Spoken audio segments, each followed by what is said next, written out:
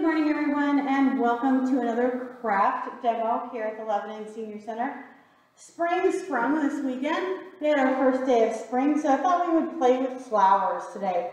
I know we have a lot of folks who, one of their favorite parts of spring is starting to see the landscape come back alive with all the blooms, either trees budding or those first blossoms of daffodils coming through the ground.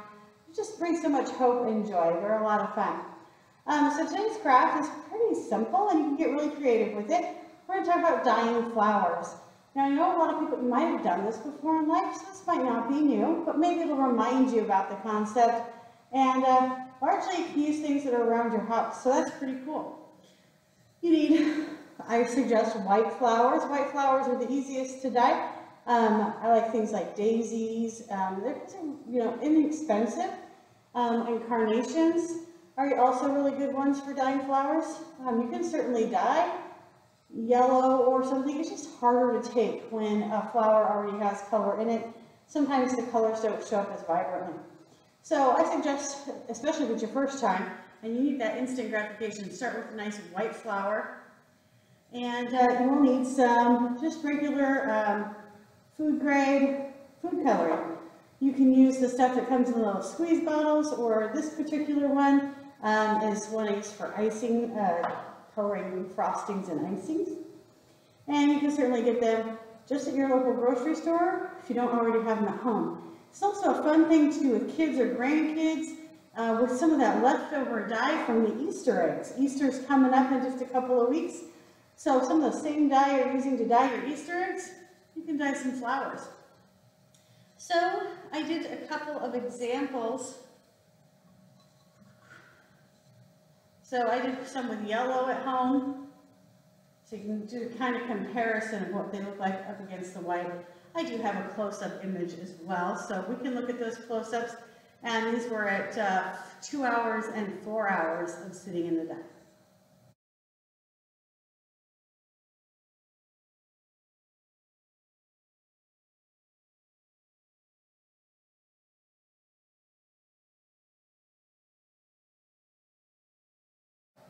All right, so you saw kind of what the close-up of the flowers kind of looked like. And I'll show another picture at the end of some of our final product as well. But you kind of get the idea of what they start to look like. And how it works is you will take plain water. There we go. Slide my plain water over just a little bit. And you take a bit of that dye. Again, a dropper or this gel. And you're going to get some of that. Ooh, I didn't think about that. And of course, the more dye you use, the more intensity you're going to have. Lost my spoon. Two hands required. There we go. So I'm just going to mix that dye in. The drops, you don't have to stir as much. The gel, you generally have to stir it a bit to get it to incorporate. If you are using the gel, sometimes using a warm water helps.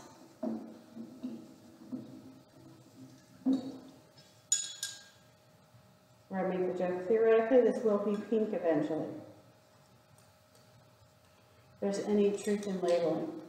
But sometimes it happens with dyes. Sometimes when you're talking about, food dyes, what it looks like isn't necessarily what it turns out to be after something's been sitting in it for a while.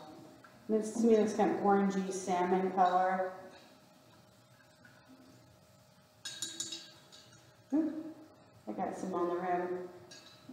If you have gloves, if you don't want to end up being tie-dyed, that can be a good thing to keep around.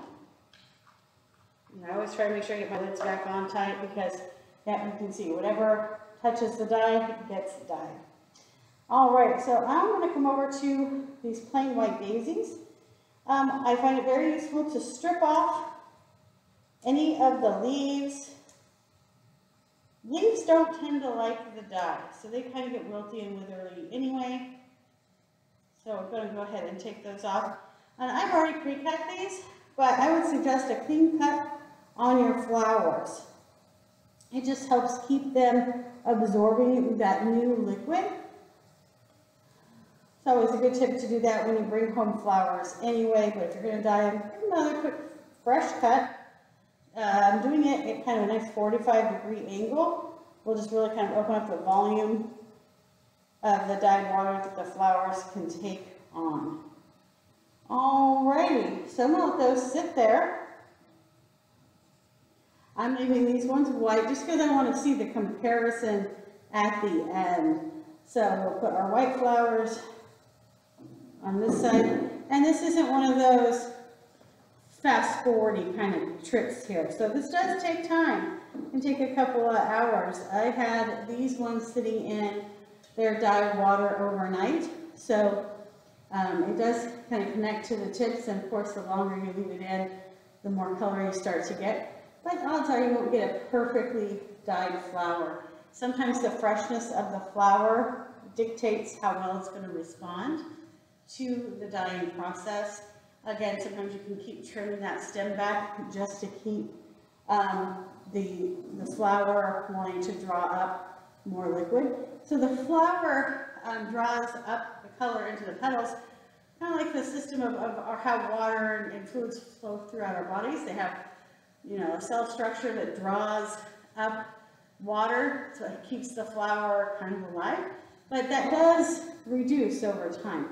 It does kind of clot, shall we say, and it quits being able to draw up water as much. So keeping those stems freshly cut, it's going to bring your stem shorter and shorter, so be careful. It's got to be able to reach the water, but a couple of fresh cuts will help keep that clotting from happening and allow your flower to keep pulling up more color into the petals. Certainly you can sit here and play with this. I haven't done this before, but I'm going to try it today. I'm going to actually take one of these bunches of flowers. I'm going to add it to our pink flower water as well to see if we can't maybe get two colors going. I have seen it in flowers that you could purchase at the store where they have multiple colors. I'm not yet sure how they do that, but I'm going to figure out their trick eventually. But I think I'm going to add, oh, maybe one of the blue ones, maybe one of the pink ones, yellow ones. Add one of the yellow ones to our pink water here as well, because I'm just curious to see if that will draw up some of the pink color into what I've started as a yellow dyed flower. All right, so that's that. It's a very fast process. You put the dye in the water, you put the flowers in the water, you walk away and leave it for a while. So we'll come back and see what these look like a little bit later today. So as you can see, we have our lovely flowers still sitting in their vases. The ones in the middle are the ones that we did add the supposed to be pink food coloring to. Not a lot of dramatic changes a couple of hours in. I don't know if it's that our dye was old or that there was just maybe something about the pink that's not as vibrant. I'm not sure. We should have done red. But you can start to see there's getting to be some changes. I can get the flowers out. I'm going to see if I can't zoom in closer here. On the very edges, inside, you can start to see there's this darker tone taking. You can kind of see up under here. So it is starting to take and be pulled up into the petals.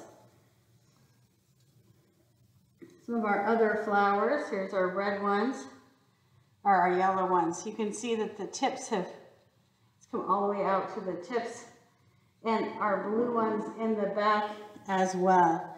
So I hope you guys have enjoyed this craft demo, and maybe you can get a little creative in dyeing some of your own colorful flowers as well. Nature does a really good job on her own, but sometimes science lets us play with her beautiful artistry and make it something new.